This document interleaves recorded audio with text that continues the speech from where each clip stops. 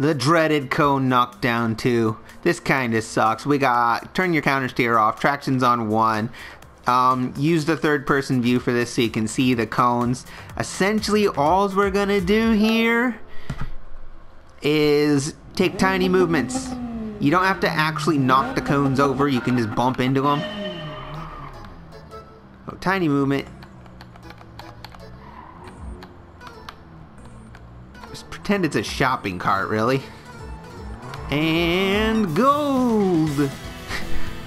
Right, I know that's super annoying, but it'll take you probably 10 tries to get used to just that little let off the gas and hinge the car, so you'll get it though.